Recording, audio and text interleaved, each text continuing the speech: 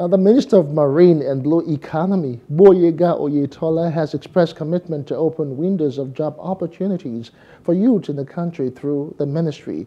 Oyetola gave the assurance while speaking during a grand reception organized in his honor by the indigents of his hometown, Iragbiji, Gboyega local government, to celebrate him on his appointment as the Minister of Marine and Blue Economy. He admonished citizens, regardless of background, to emulate the habit of promoting unity in diversity. According to the organizers, the Chairman Planning Committee says the minister's achievements as governor in the state will forever be remembered, while the Oluwo of Iwo seized the occasion to solicit the support of Nigerians for President Bola Tinubu's administration.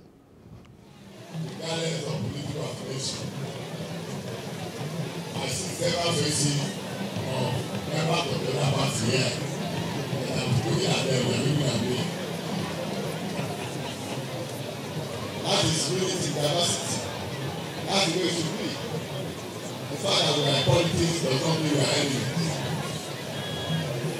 I think it's a good example for other communities to emulate.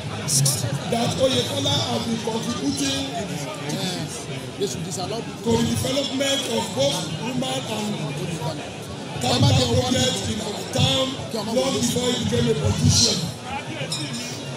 And as a politician, he has been helping us and made so many things happen in our environment.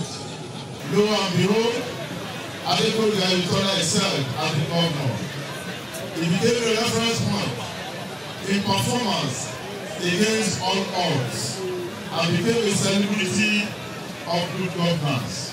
Nigerians to be really patient for the president, our own president, a Nigerian president, not a Yoruba president.